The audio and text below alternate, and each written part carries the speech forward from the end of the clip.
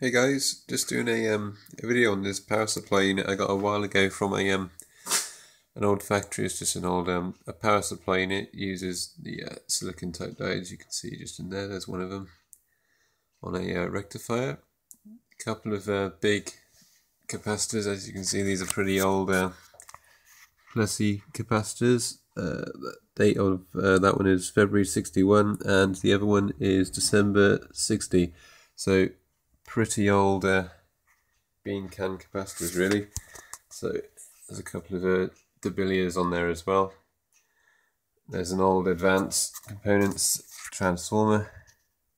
You can see that takes 0 to 550 and those steps there. And has a couple of output fuses there, 2 amp fuses. Just see the plate in there. It's a DC supply unit, Advanced Components Limited, Hainault, Essex, England. 323 to 632 volts input. Output is 18018 volts DC, so that's 36 volts at 2 amps. Type DC 1 to 1, I believe that is, serial number 109.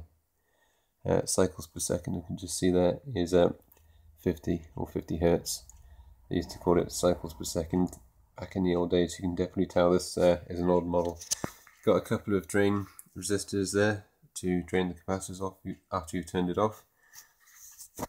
Nice design. It's very similar to what you get on the old, the really old valve amps. It had the aluminium base, and all of the valves would be on that, along with the capacitors and the transformers, much like this configuration.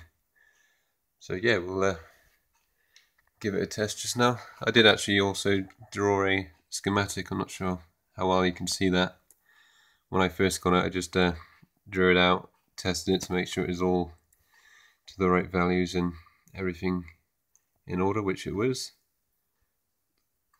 The capacitors are still pretty good.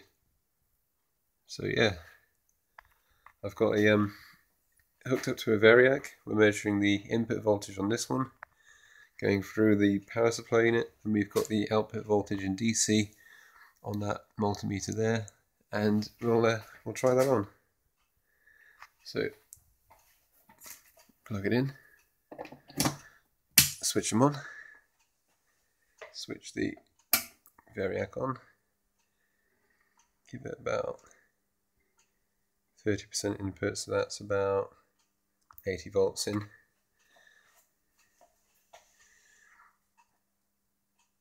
About 28 volts out at the moment, so we'll hook it up to the little solenoid engine here. Alright, just turn that down a little bit.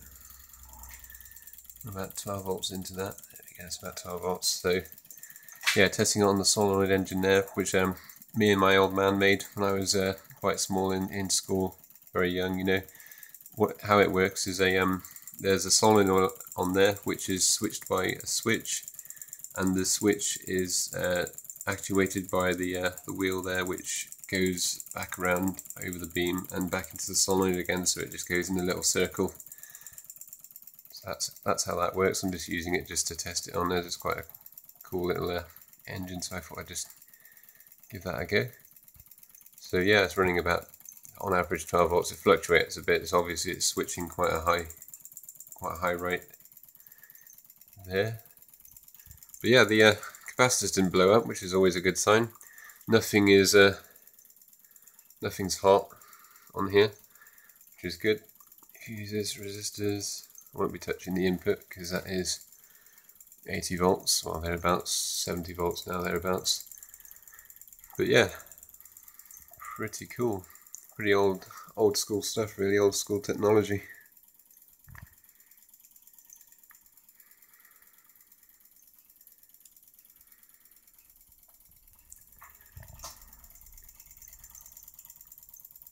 I think this is one of a kind, this engine here. I haven't ever seen one of these anywhere else, so I think when my old man came up with the idea, I don't know where he got the idea from, whether it was just based on something, because he's more into steam power, like a model engineering type stuff, and this is like a an electric version of it that he just came up with.